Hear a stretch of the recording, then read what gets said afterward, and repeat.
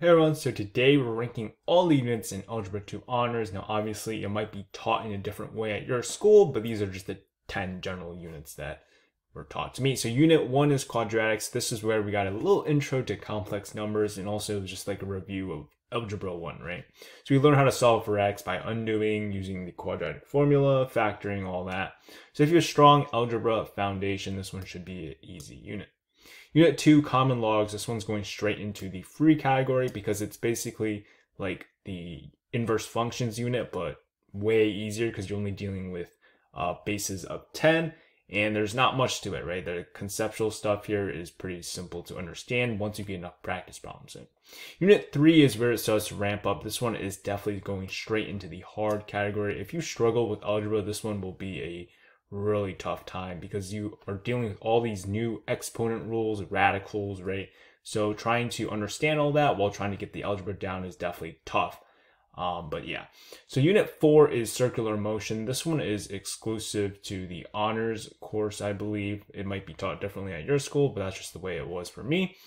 This one was definitely by far the hardest unit. I mean, it was just so foreign in terms of the content. It was just the introduction to a whole new level of math. So you would talk about like the unit circle, radians, and a lot of that stuff. And there was even like angular velocity and stuff, like physics. Like it was a mess. So this one's going into the you will fail.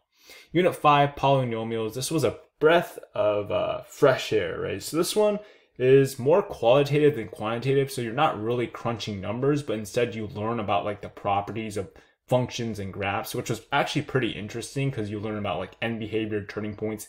And I wish this unit was taught earlier because that built a really good foundation for just, knowing how to solve general quadratics and stuff and creating graphs. This one's going in the mid category, but definitely a really, really fun unit. Unit 6, statistical reasoning. This one was not fun because with stats, it's more like a English course, like knowing the right keywords to write. And if you write one word off, you get points deducted. So this one is really just, you have to be careful, know how to use your calculator. But the content itself is not hard whatsoever. So I'm putting this one into the easy category. Unit 7, inverse functions. So this one builds off the common logs. This one just takes a lot of repetitions, right? I mean, there's only a set amount of practice problems, and then we do them over and over again. You're going to get the hang of it. This one's not that bad, but I'll put it into the mid category. Unit 8, probability. So probability is sort of similar to statistical reasoning, but it's more procedural. I would say probability is based off like the rules. There's just a couple like probability rules that if you memorize, you're going to get the test completely set. So this one I'm going to put in the easy category. Unit 9, recursion. So recursion is definitely going into the mid category. You have to know how to like create your own sequences, make rules for them. There's a couple formulas that aren't given to you on a reference table.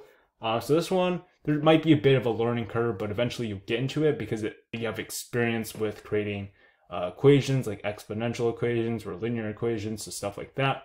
Unit 9 is going into the mid category. Unit 10, families of functions. I can't really speak much on this because, to be honest, when we covered this, we had like a week of school left, and I was just, I was just not paying attention, right?